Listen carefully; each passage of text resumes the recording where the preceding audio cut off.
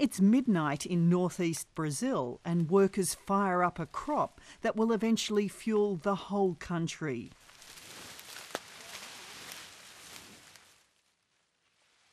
After 3 decades of work, Brazil has succeeded where much of the industrialised world has failed. It's developed a cost-effective alternative to petroleum, and its sweet success comes from this crop, sugarcane, from which ethanol is made.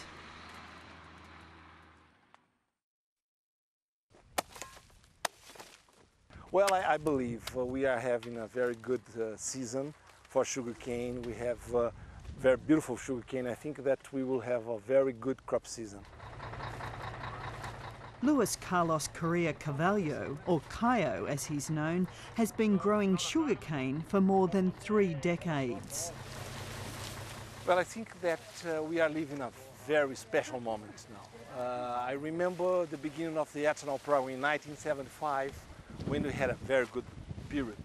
But then we have a low price of oil, and now with the very high price of oil, we have now good price for sugar and for ethanol.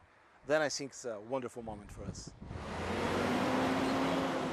Rising oil prices and Brazil's acceptance of ethanol, or alcohol as it's known here, have led to an automotive revolution.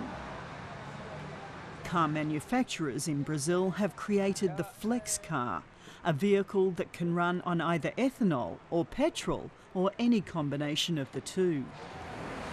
The flex car has now become Brazil's #1 selling vehicle, deciding what fuel to buy when motorists